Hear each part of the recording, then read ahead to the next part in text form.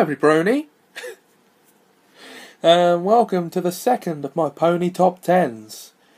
Last time I told you my top 10 favourite ponies.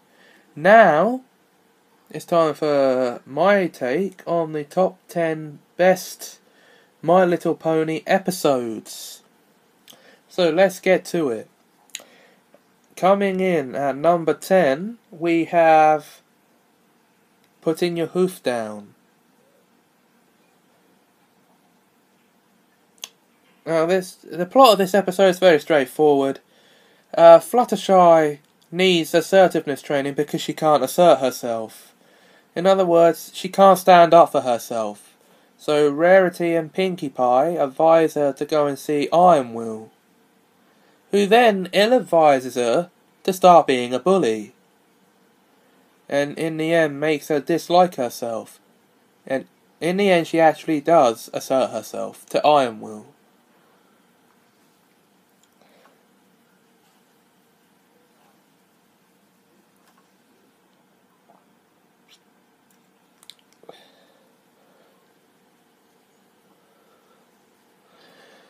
Number 9.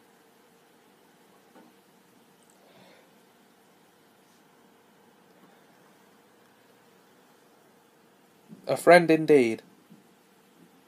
In this episode, a donkey moves into Ponyville by the name of Cranky, and Pinkie does everything she can to try and be his friend, but at first he doesn't want her friendship.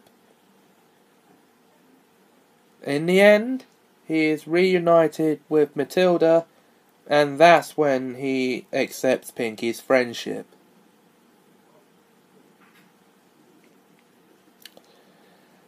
At number 8, Friendship is Magic Parts 1 and 2. The premiere to the whole series. Twilight Sparkle, the studious student of Princess Celestia, is sent to Ponyville to, one, double check on the arrangements for the Summer Sun celebration, and 2, to make some friends. Now, she doesn't want anything to do with making friends at first. Well, then she meets the other members of the other main 5. In turn, she encounters Pinkie Pie first, who then runs off because she's going to get a party ready for her. Then she encounters Applejack. Now, that's a funny introduction in itself, that one.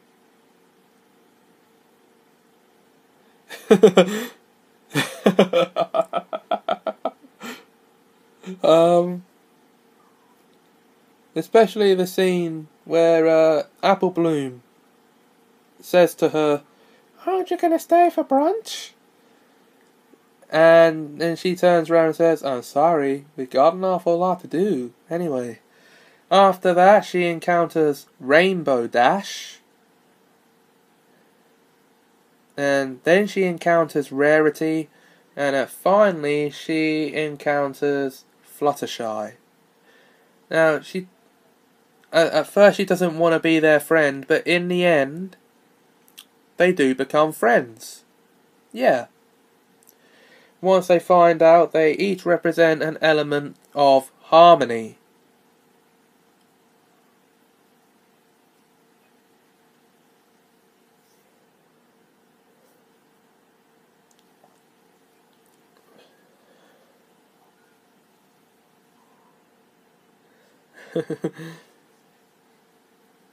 At number 7, we have Daring Don't. Now, in this episode, Rainbow Dash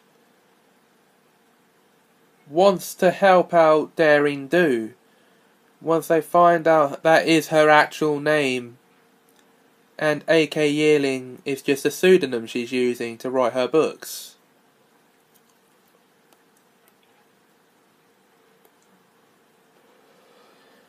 When they find that out, Rainbow Dash does everything she can to try and help Daring Do, but Daring Do doesn't want her help in the end. And yep, it turns out that Daring Do actually needs Rainbow Dash's help, and in the end ends up thanking her for it with an early copy of her next book. Can't be bad.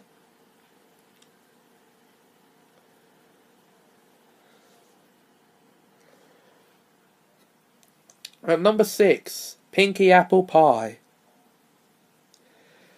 Now, where do I start with this one? Okay, Pinky discovers that she may be related to Applejack.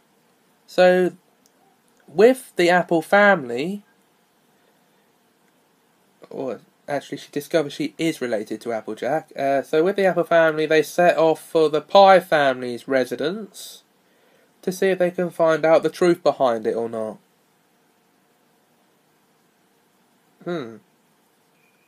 Okay. So yeah, maybe, because if I remember rightly, it turns out that they're not related. So anyway, at number 6, Dragonshy.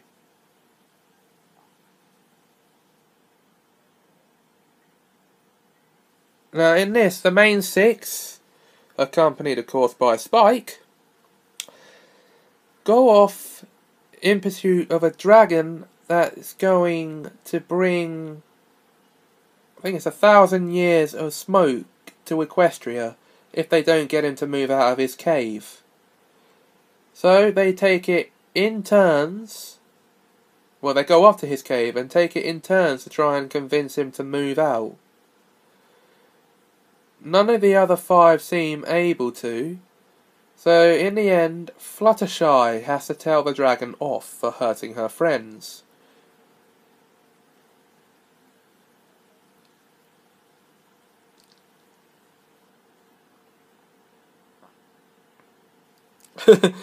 Leave it to Fluttershy to start showing her bravery right at that very moment. Number 5. The Stairmaster. Now, in this episode, Fluttershy offers to look after the Cutie Mark Crusaders while Rarity tries to fill out an important order. Or tries to fill an important order. And after being put to bed, they sneak out into the Everfree Forest. Which then causes Fluttershy to have to worriedly go in there herself.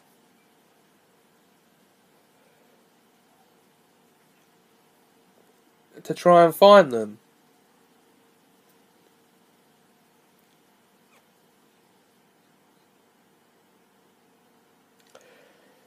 And she encounters a cockatrice. A mythological creature that looks like a chicken that turns you to stone when you look at it. But, while telling it off, she demands that it turns Twilight and one of her chickens, Elizabeth, back to normal. And while countering the cockatrice's stare with her own to break the curse.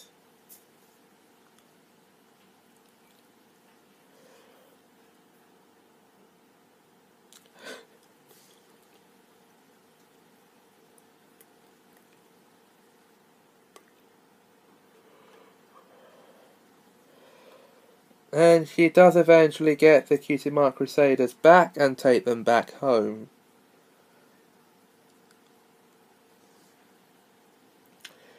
At number 4, we have Mystery on the Friendship Express. Now, in this episode from Season 2,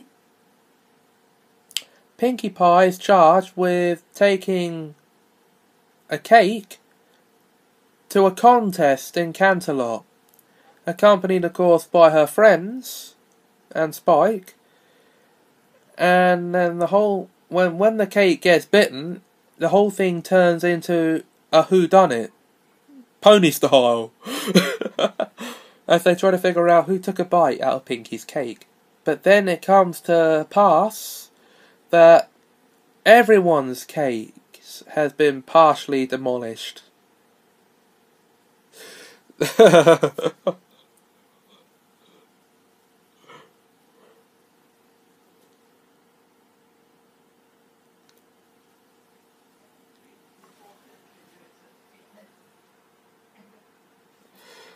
Okay, number 3. We have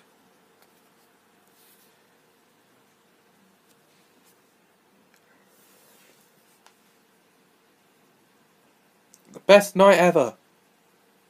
Now, this was the finale episode of Season 1, where the gang go to the Grand Galloping Gala, where it turns out not to be as they imagined it. Oh no. Instead of hanging out with the Wonderbolts, Rainbow Dash doesn't end up, well, she's with them, but it doesn't turn out to be as she imagined it. Princess Celestia's too busy to pay attention to Twilight. Fluttershy has a bad time in the castle garden. Applejack doesn't make any sales. And so forth. The most depressing thing of all is Pinky realises that it's not the type of party for dancing at. Well, what is it then? A boring party? Well, but in the end, what turns out to be their best night ever was that they all got to be together. There you go.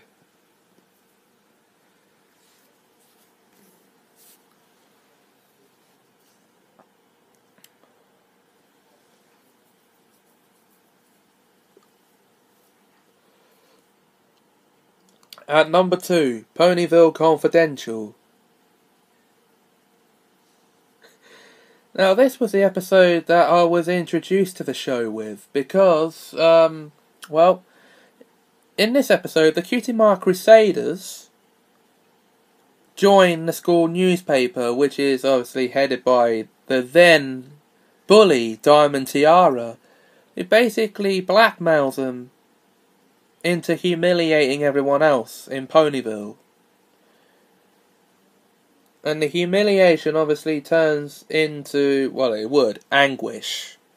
No one wants to talk to them after they do this, but when they put things right and quit the Fall Free Press, things turn out for the better. And yes, this is one of the only rare occasions in the series you actually hear Big Mac utter a full sentence.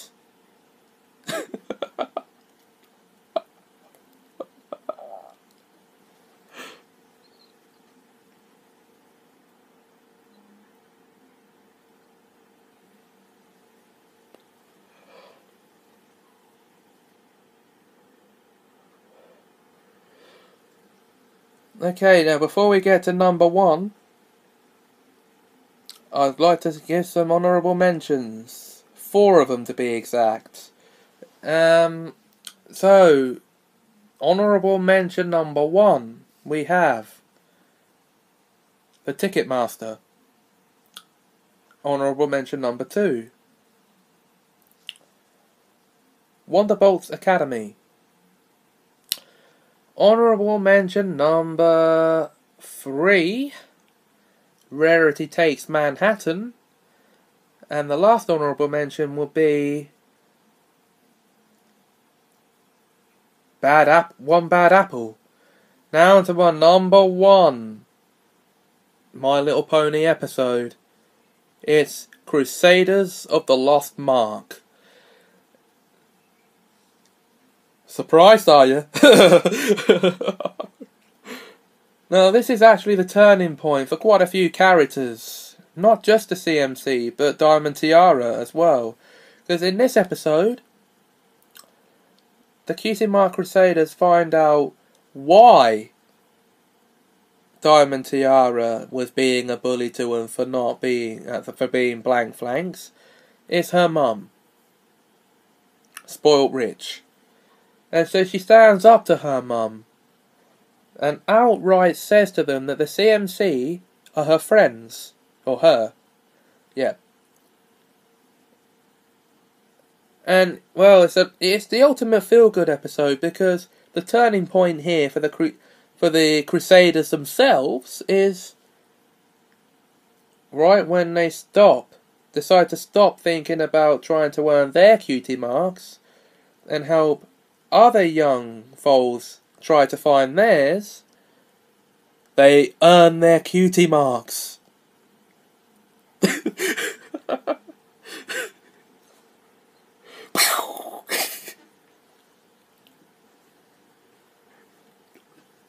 After 5 years of trying whatever they can to get them and not succeeding, they finally succeed. That's why that's my #1 episode now. Sorry, Ponyville Confidential, you've been dethroned. Anyway.